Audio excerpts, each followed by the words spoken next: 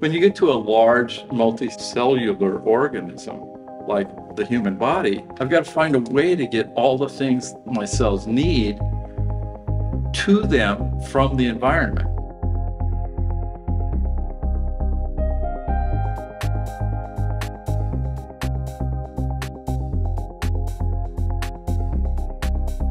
A single-celled organism lives in its environment and gets everything it needs from its environment. So if it needs sugar, it's got to get it from the external environment. But that's okay because it's in the external environment.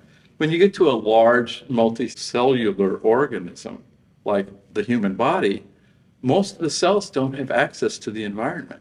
So now I've got to find a way. It's basically a supply chain problem. I've got to find a way to get all the things my cells need to them from the environment.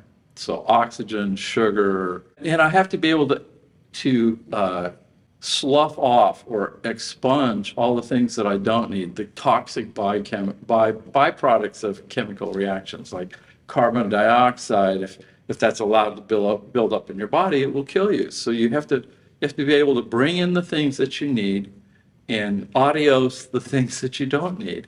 And that's actually a really substantial, just-in-time supply chain problem. It's just industrial.